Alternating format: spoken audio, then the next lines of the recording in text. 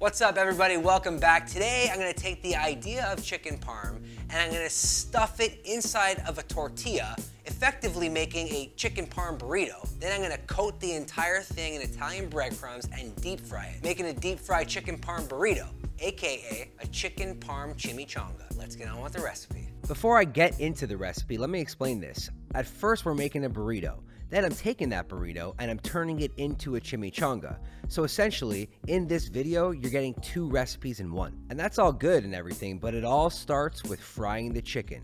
Now for this fried chicken, I'm taking a already mastered and already delicious chicken tender recipe. I'm cutting up the chicken into little nuggets and I'm making chicken nuggets. Now the difference between this chicken nugget recipe and my classic chicken tender recipe is that I'm making it more of an Italian style flavor profile. That's why I'm adding things like marinara to the wet dredge and Italian seasoning to the dry dredge. But flavor profiles aside, if there's one thing that you need to know when making fried chicken is it's all about the dry dredge. You gotta make that stuff stick. So double dredging is definitely necessary. And as you can see by this move, I'm actually pressing the dry dredge into each nugget. And you know, people often ask me, what kind of oil do you use when you deep fry? Now for me, I use vegetable oil, but you could use any high smoking point oil you want. For example, if you don't have a peanut allergy and you're serving this to people that don't have a peanut allergy, you could use peanut oil in place of vegetable oil. The trick to making pasta is to season the water with a lot of salt. That way, you'll season each noodle individually. I'm using little mini rigatonis, but if you're recreating this, you could use any pasta you want. Just make sure to save at least a cup of that pasta water for the sauce. Now, the sauce factor in this recipe isn't that important.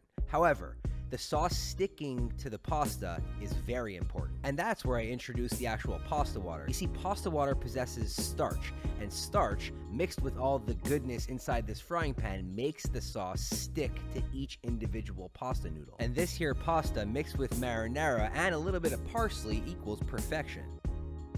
This is an extra large flour tortilla. I'm gonna hit it with a little bit of mozzarella and then throw it in the microwave so that I can melt the mozzarella. Yeah, the mozzarella cheese is part of the recipe, but it's also part of the burrito construction. The cheese will help the pasta and the chicken stick to the center of this burrito so that everything stays into place. And this move, adding more pasta on top of the fried chicken, I do that so when I roll the burrito, there's actually pasta moving 360 degrees throughout the entire interior. The next step to making this burrito complete is melting butter, adding parsley and garlic. Now this is the flavor profiles of your classic garlic bread.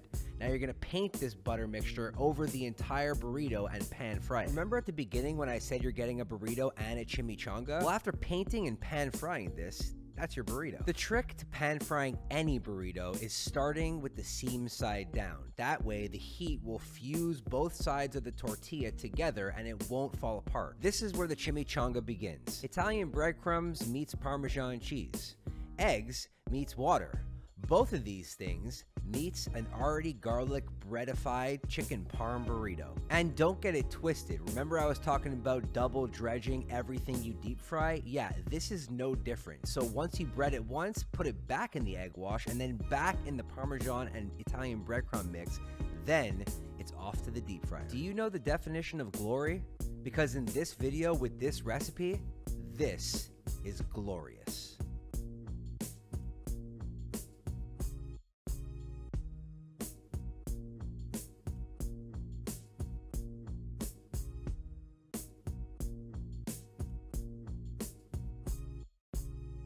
This, my friends, is the gloriousness that we have in front of us. A chicken parm burrito, aka a chicken parm chimichanga. But, like always, what's the point in me presenting this to you if I can't taste it and explain this taste explosion?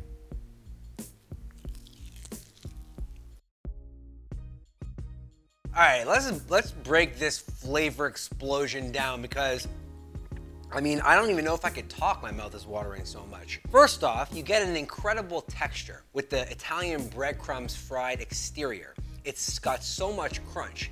And then as soon as you bite into it, you feel the mozzarella on the interior holding all the pasta and fried chicken in. It's like a crispy, soft, crispy kind of experience. Then you see inside here, check this out. You see that?